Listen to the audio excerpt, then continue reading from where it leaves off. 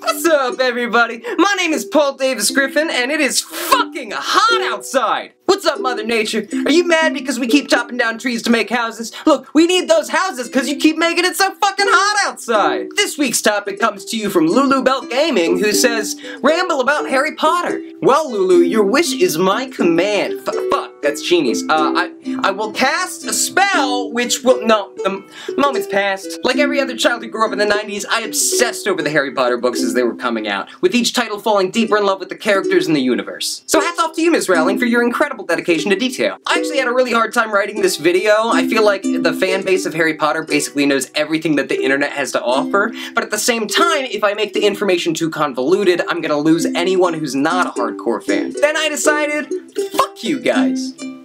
You know, there's a fan theory that the Dursleys are such horrible people to Harry because Harry's a Horcrux, and so the dark magical energy has negative effects on their minds. Just like when Ron was exposed to the Locket Horcrux or Ginny with the journal.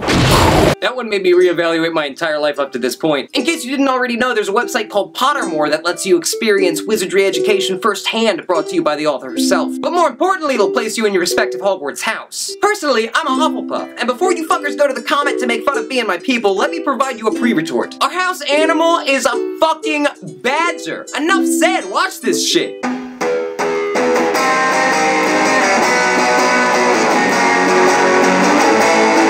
Plus, our headquarters is right next to the dining hall, so, you know, fuck you. J.K. Rowling wrote a draft of the last chapter of the 7th book 17 years before it was published. That's 7 years even before the first book was published. Talk about preparation.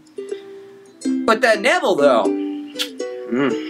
No one could have prepared for that, hot damn. At the end of the first book, Neville gets awarded by Dumbledore for trying to stop Harry, Ron, and Hermione from sneaking out after hours. Which is absolutely ridiculous, because when he caught them leaving, he was just like, I'll fight you. What a little prick! I mean, you don't think that's a little bit of an overreaction? They're just trying to, I don't know, save the fucking school! And if your excuse is Dumbledore is just trying to teach Neville a lesson, then this is an example of Professor Favoritism at its finest. What, unless they took the time to positively impact the attitude of all other 280 Hogwarts students? I don't think he did. You just fucked over 75% of your student population because you wanted to teach 4 kids a lesson about bravery? Well, that's really nice for you.